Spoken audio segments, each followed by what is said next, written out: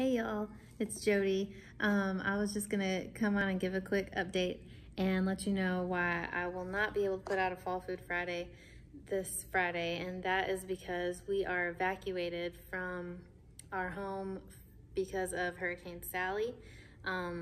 We left our house really late Monday night and got to Florida at about 4 a.m. And really, we were probably one of a handful of people that we know that evacuated at all. Most people stayed because it was supposed to go west of us. Wasn't even supposed to really hit us at all. But what ended up happening was the eye wall just pummeled. Went straight over our town when it made landfall, and it was 105 mile per hour winds. And so we just laid in bed at the hotel and just like watched the news stories and watched our friends talking about how scary it was. And we had our camera inside our house on for a while so that we could just kind of see. And so we would hear all the noises that sounded like things were being ripped apart. And that was until we got the notification that our power went out. And then the power has been out since. And that was, what was that, Tuesday night? That would have been Tuesday night. Yeah, late. So it would have been late Tuesday night. And then all Wednesday. And then today's Thursday. And it's just, our town is like demolished, and there's flooding, and there's no power, no water. So we are going to go and meet my mom tomorrow, and the kids and I are going to go stay with my family in Texas. And then John is going to head back to the house and check for water damage and roof leaks, anything like that that could have happened on the inside, because all we know of right now are just pictures that people that are in town have sent us from the outside damage of our house. So I have a few pictures. I'll probably insert those here just so you can see what all we know so far of our house. We don't know yet. Is one side of our house, I guess the south side of our house, which is the side, has a whole bunch of siding missing, and our trampoline. So we anchored down our trampoline in the backyard with all the legs, and in the pictures we got, the anchors and the legs are still there, but our trampoline is like 4 houses down, all wadded up and mangled. It's mangled. So that flew away, and then our fence is down everywhere. But anyways, there's about half the people in our neighborhood that have a lot of water damage and leaks that happened, and then there's half that didn't. So we really won't know until John gets back. So we're getting a generator here, and he's gonna go, and then of course he'll go to the church and work and start helping people with any relief efforts that we can to help everyone else in the community. But so we don't really know what all we're going to be doing. We're kind of flying blind right now. We don't really have a plan, and for the last couple of days we haven't really had a plan. We've just been staying at a hotel, trying to figure things out, trying to get information from other people. That we have power and toilets, and because everyone in our hometown are just struggling. But so we feel kind of helpless, but that's about it. We don't really know much yet. When we did move from Texas to the Gulf Coast, I